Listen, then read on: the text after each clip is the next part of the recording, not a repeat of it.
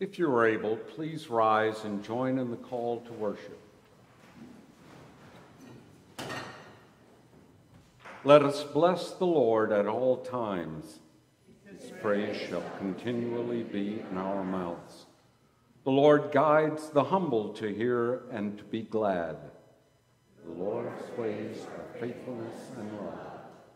Rejoice in the Lord, and let us exalt his name together. Let us join now in the singing of O Day of Rest and Gladness, hymn number 393.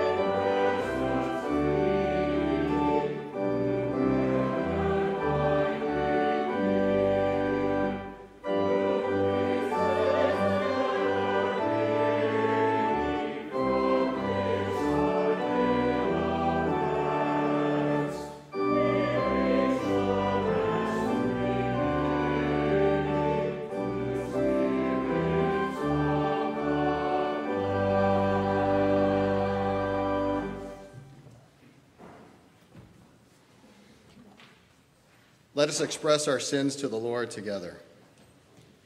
Gracious Lord, far too many times we have tried to hide our faces and shield our hearts from you. We have worked against your purposes, a loving and equitable world. We have sinned against you by abandoning hope, by failing to hear and heed your promises, by relying on ourselves to be the source and object of our own faith. Forgive us, we pray, for our negligent behavior and our errant acts, and restore us to faith in your providential care and guiding love.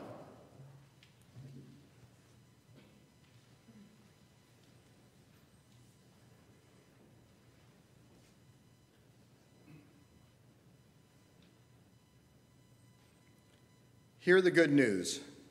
When we abide in Christ and his words reside in us, we know the joys of salvation. Amen.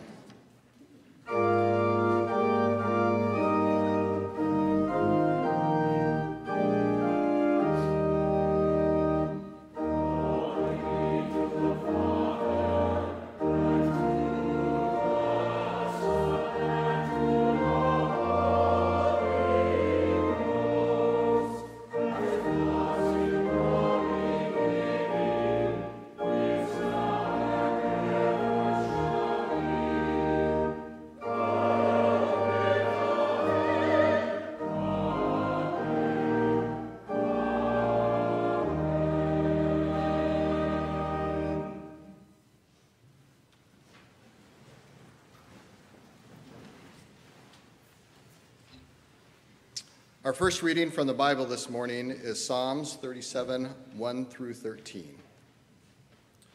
Do not fret because of the wicked. Do not be envious of the wrongdoers, for soon they will fade like the grass and wither like the green herb. Trust in the Lord and do good, so you will live in the land and enjoy security. Take delight in the Lord, and he will give you the desires of your heart. Commit your ways to the Lord, trust in him, and he will act. He will make your vindications shine like the light, and the justices of your cause like the noonday. Be still before the Lord and wait patiently for him. Do not fret over those who prosper in their way, over those who carry out evil devices. Refrain from anger and forsake wrath. Do not fret. It leads only to evil. For the wicked shall be cut off, but those who wait for the Lord shall inherit the land. Yet a little while, the wicked will be no more. Though you look diligently for their place, they will not be there. But the meek shall inherit the land and delight themselves in abundant prosperity. The wicked plot against the righteous and gnash their teeth at them. But the Lord laughs at the wicked, for he sees that their day is coming.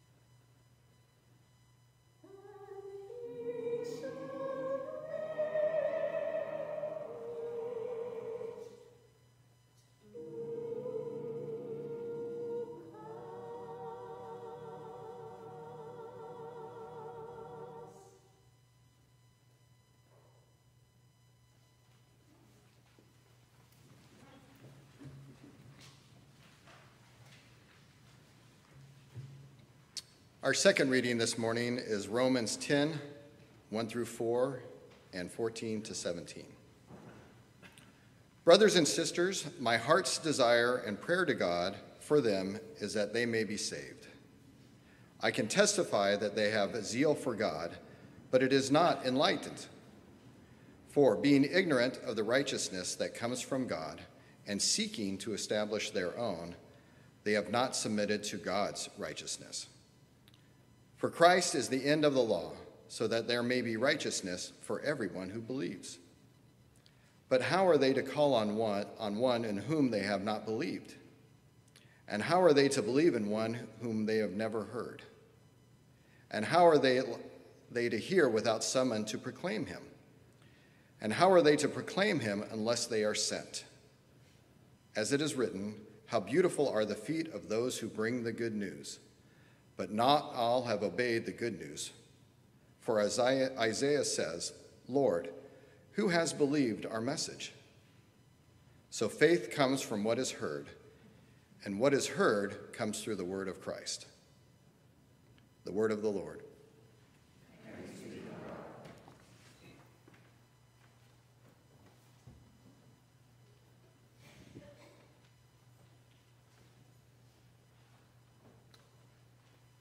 A dozen games remain in the regular baseball season, and baseball fever has reached a fever pitch in Southern California. The Dodgers intensify their prolonged chase of their arch rival and season-surprising giants. And Shohei Ohtani of the Angels has fans fired up about his batting battle with Vladimir Guerrero for the home run crown and the MVP honors. With baseball, and I fumbled. With baseball as a theme running through this morning's sermon, I join a roster of other ministers and theologians who have confessed their baseball fervor in worship and aligned it with their Christian faith. About a decade ago, in a series of sermons on the kingdom of God, Presbyterian minister James Curry harmonized vignettes from baseball history with several of Jesus' parables, including the prodigal son. In one message, Reverend Curry aligned the joy of the receptive, forgiving father with the sheer delight often exhibited in baseball. He celebrated the ebullient spirit of Ernie Banks, whose mantra was, "It's a great day for a ball game. Let's play two." And he cited the display of joyful Ozzie Smith, who bounded to his shortstop position by doing a couple of leaping somersaults. Curry suggested that the joy of baseball can provide a foretaste of the joy fulfilled in the kingdom of God.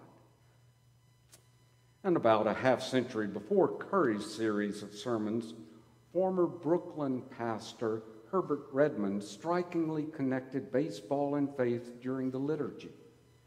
While former Dodgers first baseman Gil Hodges was mired in the worst slump of his career during the 1952 World Series, the Reverend Redmond rose to deliver the homily and simply declared, "It's far too hot for a sermon.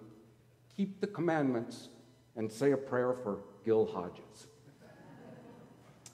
Now, you might hope that today's sermon will be so direct and succinct, but I assure you it won't be.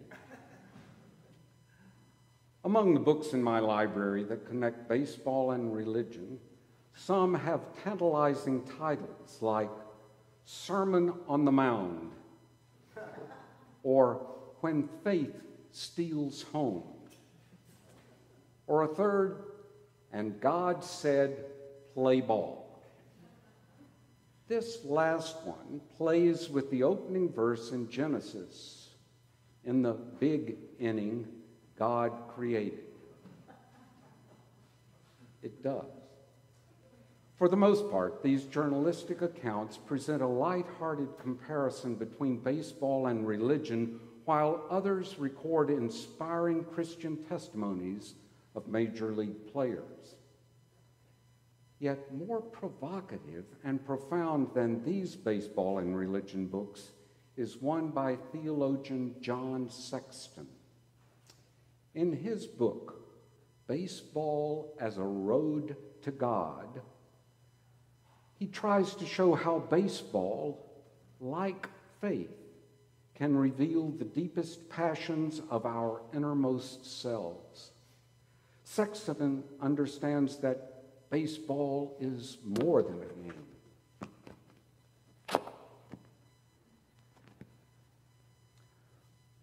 While it's certain that he does not believe that baseball can substitute for the reconciliation facilitated through Christ, he does affirm that the experience and understanding of baseball can be an effective means for talking about faith, especially to students and readers who might be apathetic toward religion or reluctant to talk about it. In that way, Sexton acts in concert with Paul's rationale for Christian mission, which the apostle articulated in the passage from Romans that we read earlier.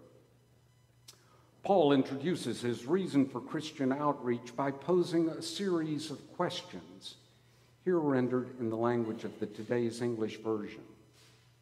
Paul asks the Romans, "How shall people gain confidence in God if they do not engage with God? And how shall they know how to engage with God unless someone shows them a way to do so?" Building on these questions, Paul urged the believers in Rome to reach out to other people whose backgrounds and cultures and languages were different from their own. While Paul presented this rationale for mission without any reference to sports, in other letters he displayed a deep appreciation for games by using metaphors about racing and boxing to illustrate the goal and discipline of faith. In his first letter to the church in Corinth, he implored the Christians with these words, "Do you know that in a race the runners all compete, but that only one wins the prize? Run in such a way that you may win it. Athletes exercise self-control in all things, but while they do it to receive a perishable wreath, we as believers pursue an imperishable one." Although we know Paul at times compared aspects of Christian life with these sports, I am absolutely sure that he could not have anticipated the alignment of his rationale for missions with baseball, especially since the first baseball games were played 18 centuries after his death. Even so, let's consider this. Is it not appropriate to apply the logic of his message to baseball fans and players who constitute a distinct culture with a language of their own? Don't they need to be shown how to engage God? Sexton suggests that baseball provides a vehicle to explain faith to the particular audience of baseball fans. In response, he taught an annual seminar, Baseball as a Road to God, and he wrote the book as a means of outreach, a chance to share the wonder of faith with students and readers who may have been indifferent or hostile to discussions about faith.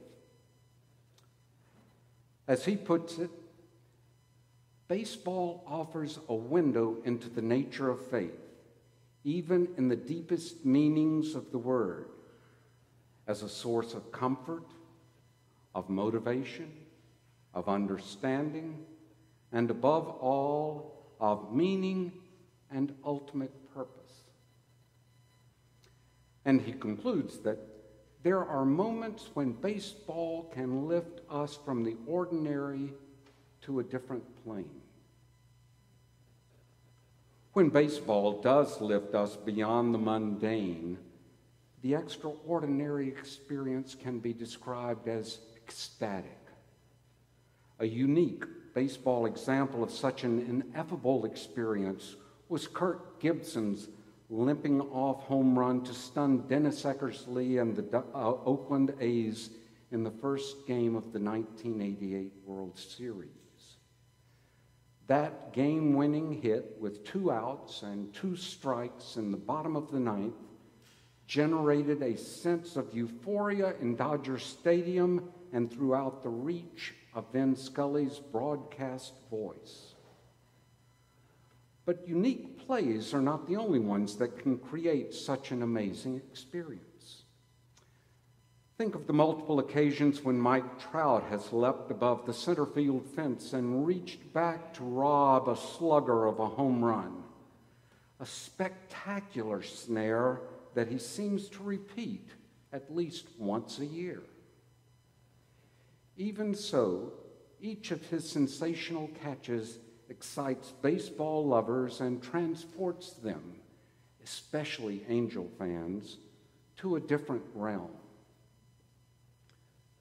Such an extraordinary experience occurs when and where faith comes into play. Eminent theologian Paul Tillich has described faith as the state of being ultimately concerned. That dense phrase requires some unpacking, the state of being ultimately concerned. And here, another baseball analogy might help to explain things. Former All-Star pitcher Jim Bouton, whose major league career expanded 16 years, wrote a bestseller about baseball culture. In it, he reflected on his devotion to baseball. You spend a great deal of your life gripping a baseball, and in the end, it turns out that it was the other way all around. Baseball was gripping you. The same can be said of faith. The state of being ultimately concerned means that instead of having faith or selecting faith, faith has you. Faith is the deep-centered act of a person that arises out of a full commitment, a commitment so powerful that it envelops one's entire being, one's entire life. A person's faith directs life. And the experience of opening oneself to an ineffable connection is an awakening of faith. An ineffable connection, perhaps one that is sampled with one of the baseball miracle plays that we've referenced. Faith is an ecstatic experience that is all-embracing. It is an unspeakably joyful connection to the transcendent that transforms life. Now, at the end of his book, Sexton confesses that baseball really isn't a road to God, because God is already here, already there, already with us. Yet, Sexton recognizes that baseball can generate experiences that align with faith. He concludes, if we open ourselves to the rhythms and intricacies of the game, and if we allow the timelessness and intensity of the game's most magnificent moments to shine through, the resulting heightened sensitivity might give us a sense of the ineffable, the transcendence, the presence of God already with us and in us, for we are created in the image of God. That's amazing. Through baseball, we might learn to experience life more deeply. More than a game, baseball can provide a vehicle to discern and discuss faith, the state of being ultimately concerned. And about such faith, a 19th century hymn has put it prayerfully well. Lord, give me such a faith as this, and then whate'er may come, I'll know while here this hallowed bliss of my eternal home. Amen.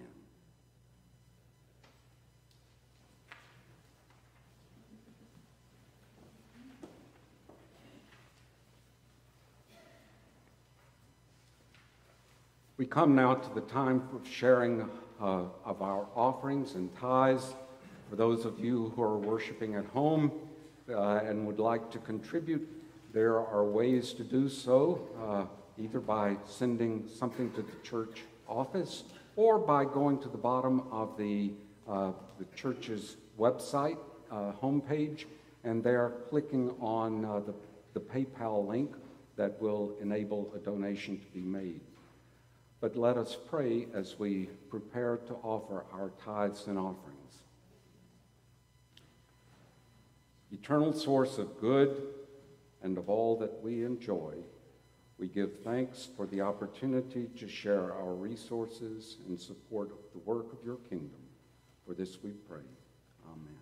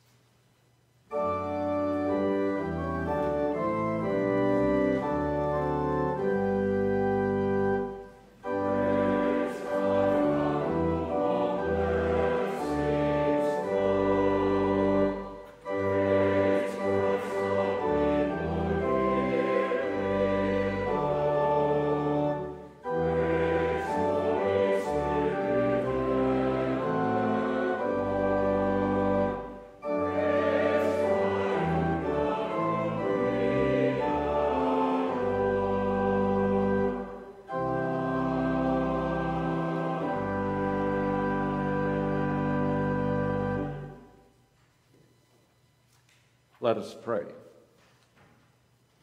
We thank you for the opportunities to give and to respond responsibly with resources for the work of this church and your kingdom.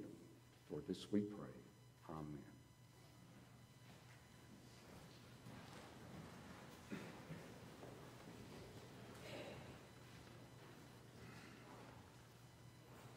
We come now to the time for sharing of joys and concerns, and there are some joys that we continue to have with the opportunities to serve with the food bank that has been set up.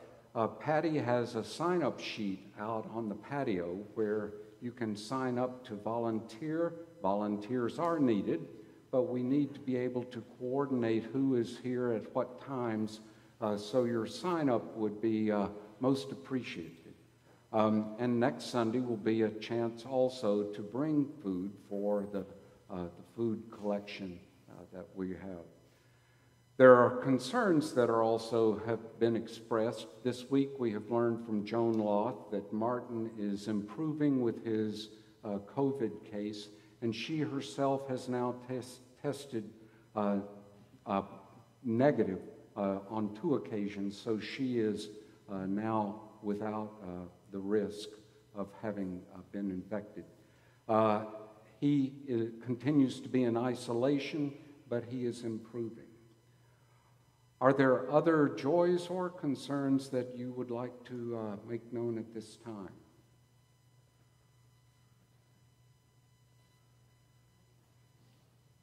Thankful that the sermon didn't last 9 innings.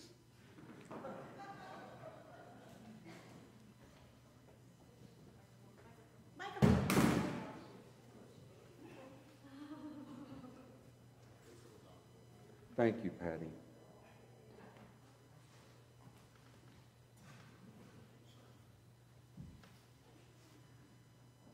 Let us pray.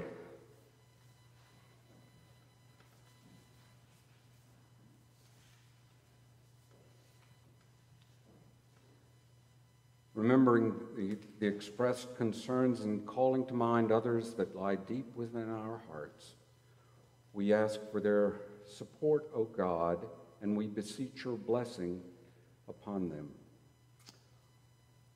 We give thanks for the times that we can celebrate play and when we pray. We feel enlivened by the freedoms that we experience when we play and cheer at games, and our hearts are made light as we are lifted up on those occasions.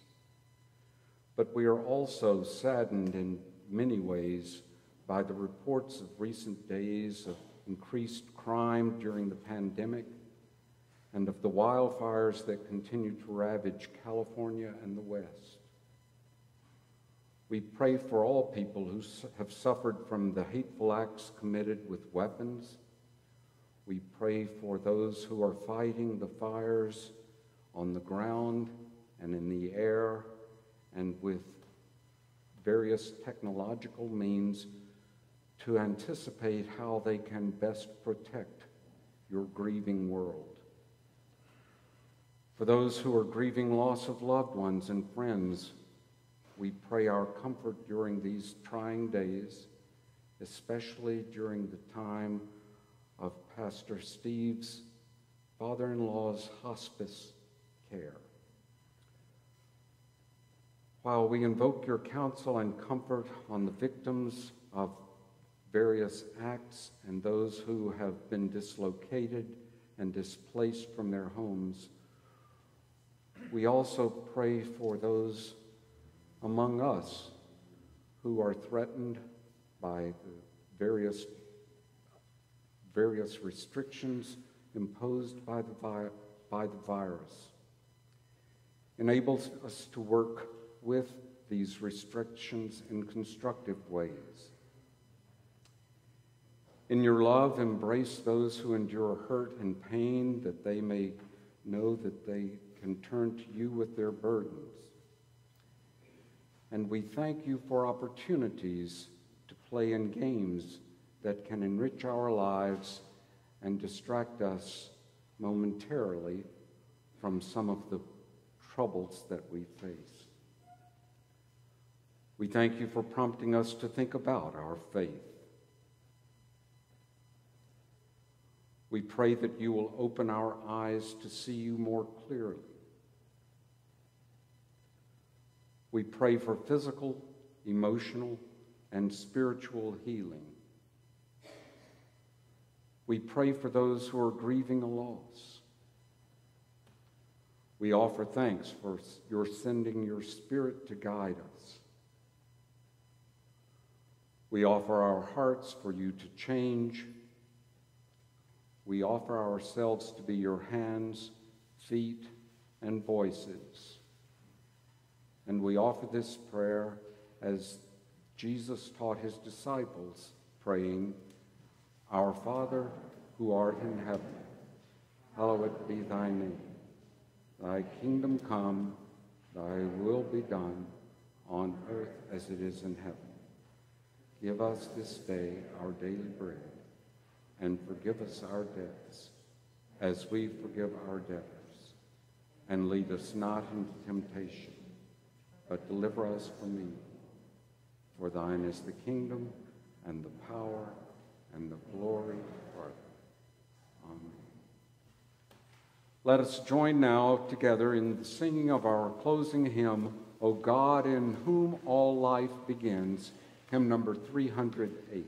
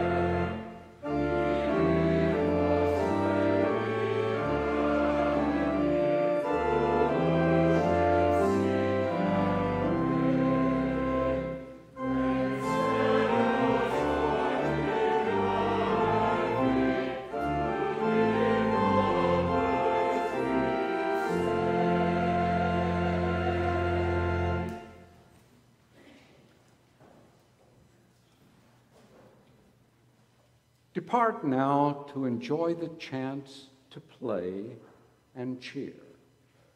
And as you go, remember, by God's creative power, you have been born into this world. By God's providential care, you have been sustained all the day long, even to this very hour. and by the amazing grace of God fully revealed in the face of Jesus, you are being redeemed. Amen.